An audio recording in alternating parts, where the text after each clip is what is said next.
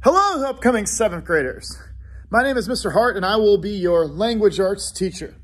A little bit about me, guys. I've been teaching now this is my 12th year.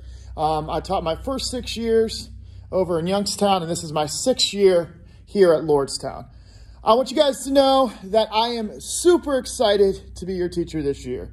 My main goal as a language arts teacher is to get you guys excited about reading and writing. And I know, trust me, I've been doing this for a long time. I get it. The average 7th grader, a lot of you guys might have different opinions about reading and writing. Some of you guys might hate it. Some of you guys might like it, or you might love it. I understand that. No matter where you are, my goal is by the end of this class for you guys to leave here with at least somewhat of a greater appreciation of reading or writing. So I'm going to give you guys kind of a quick little heads up of what this class is going to be like. First things first, I will tell you guys that you guys are going to have me for a block period. That means by block, you're going to have me 2 periods in a row, whether that be first and second period or third and fourth period. I want you guys to know if you guys have me when you guys have me for 2 periods, at the break, I will allow you guys to so in between first and second period, I will allow you guys to go either to the restroom or kind of at least, I don't know, stretch around a little bit. We will not be working straight for that entire hour and a half, okay? Some things that I do want you guys to know going into this class, I recommend everybody getting a binder just to store some of your guys' papers in. This year, I will tell you, I'm going to be trying to use Google Classroom a lot more throughout the year, just to even do a little thing to help prevent the spread here. I'm going to try to give you guys as few papers as possible. But at the same time, a binder will help you because from time to time, it will be inevitable that some things I am going to have printouts for.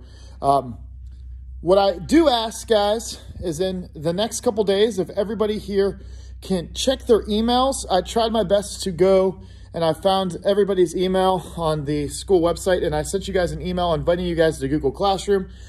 If you don't do it by day one, that's fine. But if you could sign up for or follow the email and sign up for Google Classroom, that would just save us time eventually for our first day. Just so you guys can see, this is kind of what my classroom looks like. For some of you, this will be your home room if it's on your schedule. For others, you guys will begin, I will have you third and fourth period. Other things that I do want you guys to know, when you come into class every day, a big thing that I guess I do want you guys to be aware of is we're going to start every day with everyone's favorite thing, bell work, which bell work for here, that's typically where we're going to do our grammar, that type of stuff like commas, punctuation, you know, everybody's favorite thing about English class.